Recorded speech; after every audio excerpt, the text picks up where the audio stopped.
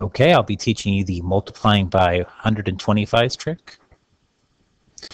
And this is found on page 9 of your workbook.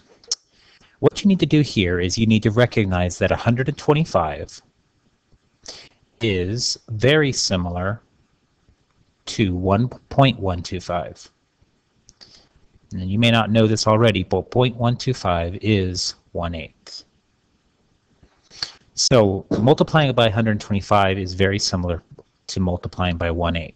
So you're going to take the non-125 number and you're going to multiply it by 1/8. Now remember, as before, when you're multiplying by fractions, you're basically multiplying by the numerator and dividing by the denominator.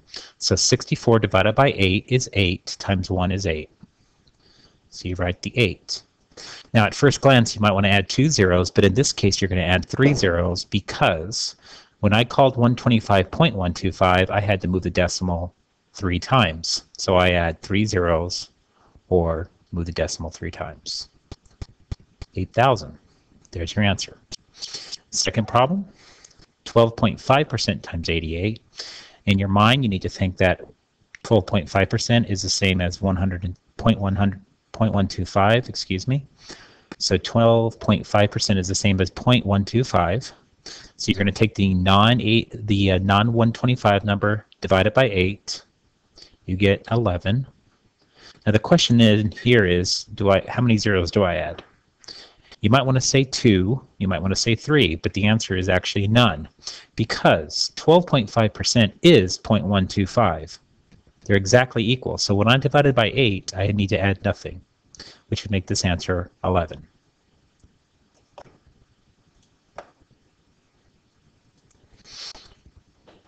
Now what would happen instead of multiplying by 125, I multiply by, say, 375, 625, or 875. Now let's first do 125 times 24. 125 times 24 means to divide this number by 8, and you get 3. And you do add 3 zeros in this case.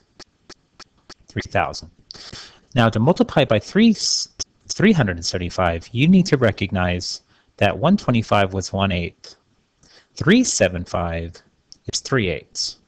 Which means you still divide by 8, but at the end you have to multiply by 3. So 24 divided by 8 is still 3, and 3 times 3 is 9. So this is 9,000. For 625, as you can see in the pattern, this is 5/8. So as before, divide this by 8, you get 3. 3 times 5 is 15, and you add 3 zeros. And the last one, 875, is 7/8. So divide this by 8, you get 3. 3 times 7 is 21. 0, 0, 0. And there you have it. You can also multiply by 375, 625, and 875 using the same trick. Good luck with it.